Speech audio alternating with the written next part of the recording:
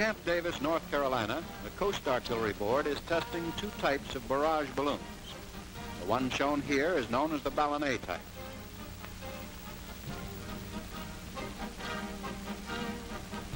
This one is called the dilatable type. It maintains its shape and pressure on the gas by means of an internal elastic rigging.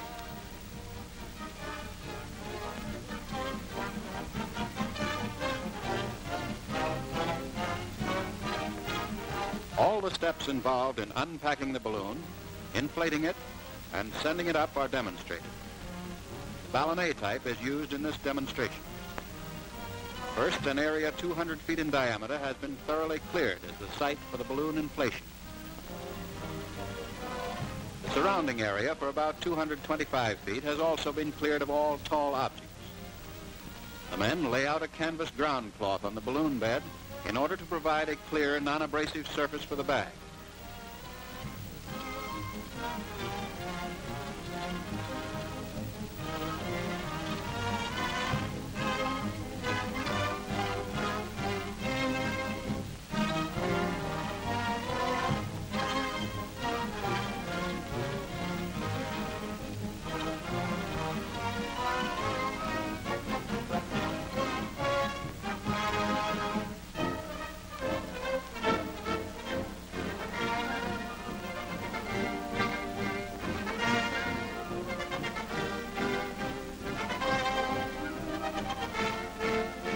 The entire balloon is transported in this compact wooden box.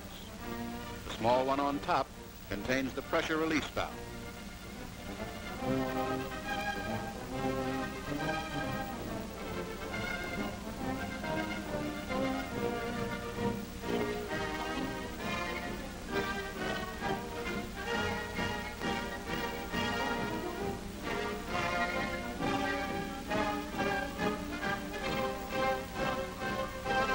The box is brought to the edge of the ground cloth.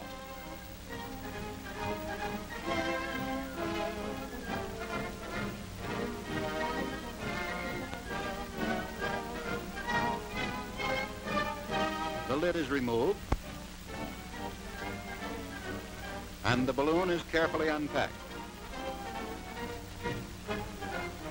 The small packages contain the various accessories for the balloon.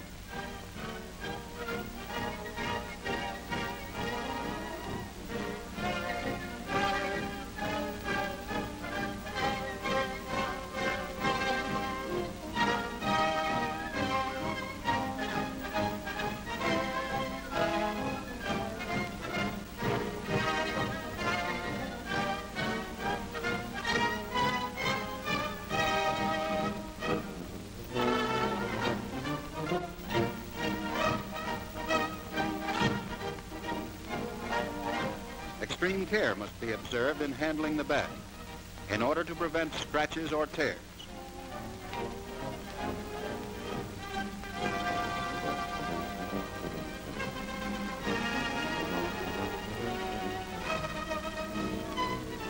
All shoes are removed as an additional precaution when the men are spreading the balloon over the ground cloth.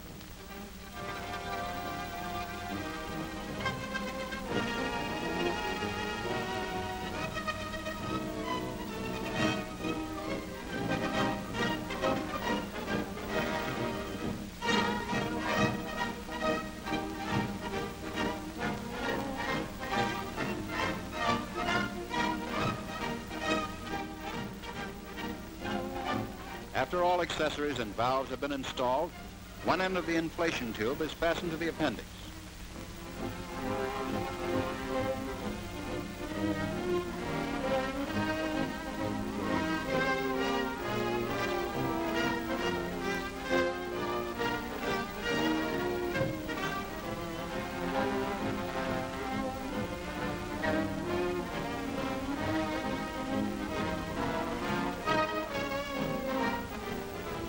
The other end is fastened to an air blower.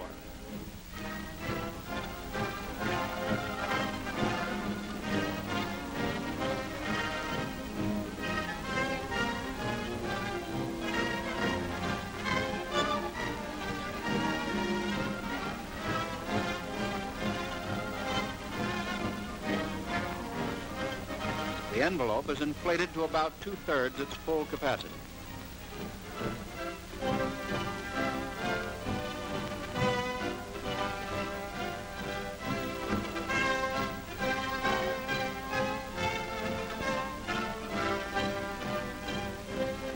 A man then enters the gas chamber through the appendix.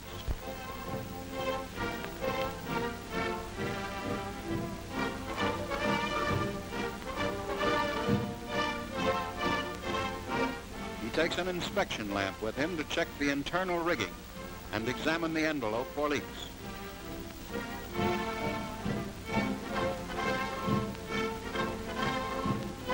Any holes that are located are patched on the inside.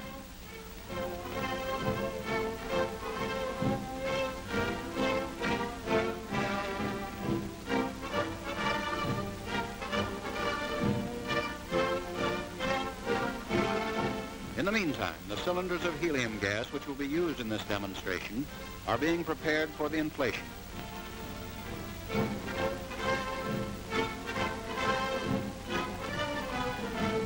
The inspection is completed.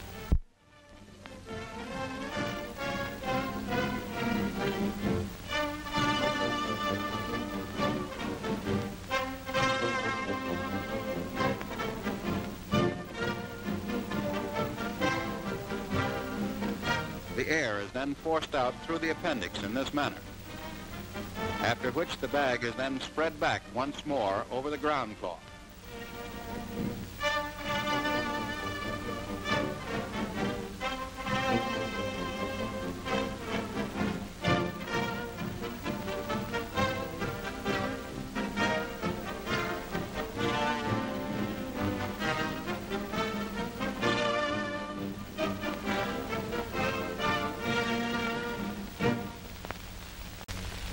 The next step is to connect the manifold to the gas cylinders by means of rubber tubes.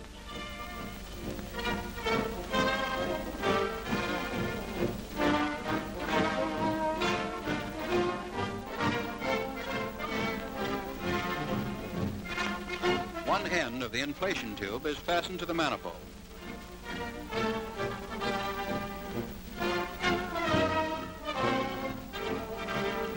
The air is then purged from the inflation tube and manifold by short blasts of helium gas.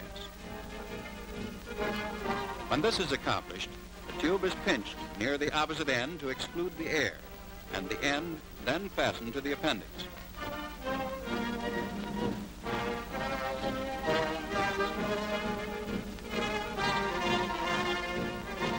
Everything is now in readiness for the introduction of helium into the envelope.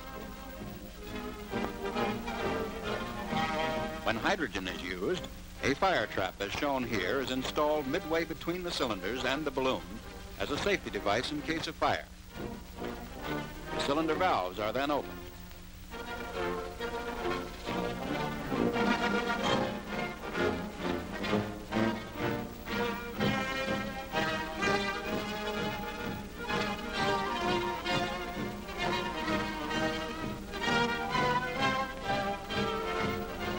Bag fills rapidly. A row of sandbags is placed about 1/3 back from the nose to control the gas as it enters the balloon. They are moved back gradually. After the envelope has been inflated with gas from the proper number of cylinders, it is allowed to rise from the bed. This ballonnet type contains 2 compartments, a gas chamber in the upper portion for helium or hydrogen, and an air chamber in the lower portion.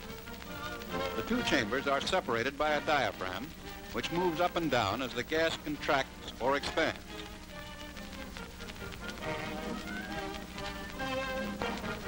At this stage, the air scoop for the rudder is installed.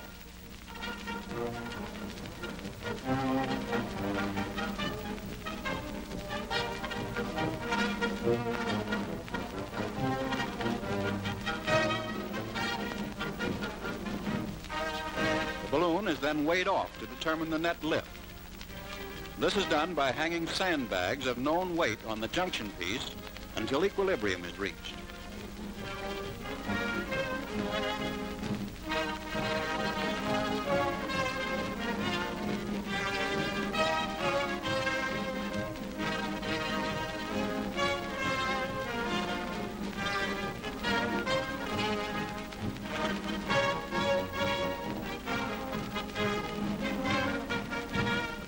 is then moved to the winch that will be used in raising it.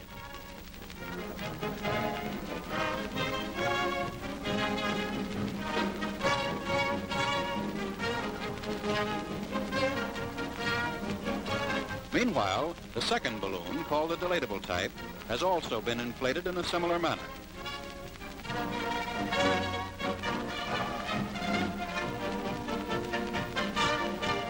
Returning once again to the first balloon, the sandbags are removed from the junction piece, which is attached to the cable. The ripcord is also attached to the cable below the safety device.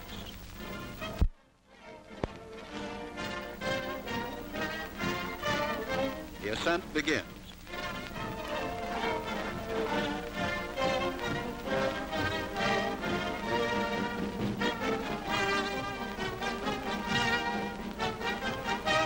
The balloon is allowed to rise by paying out the cable from the winch until the desired altitude is reached.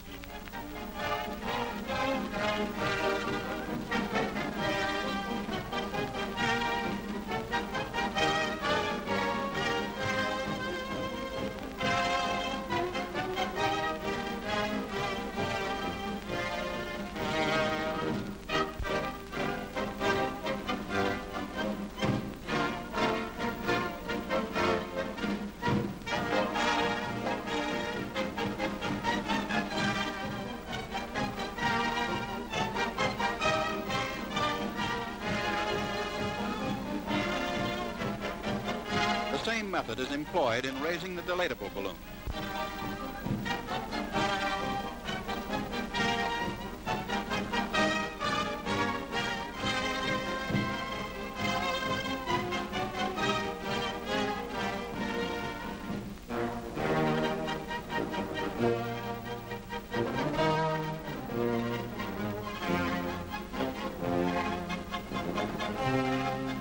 Both balloons are held in place by the single cable from the winch to the junction piece. This cable provides the hazard for enemy airplanes.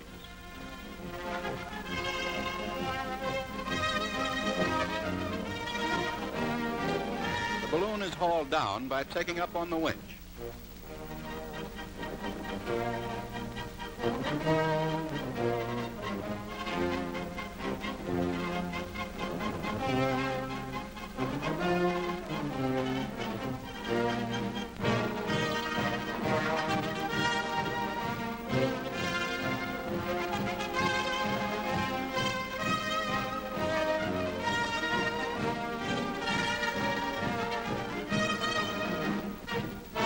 The cable is removed from the junction piece, and the crew maneuvers the balloon back to the balloon bed.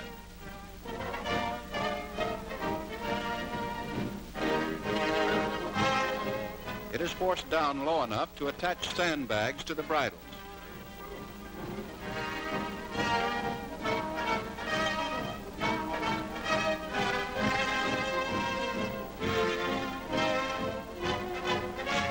The maneuvering lines are securely fastened to screw pickets, and the rigging band is attached to the ground rigging.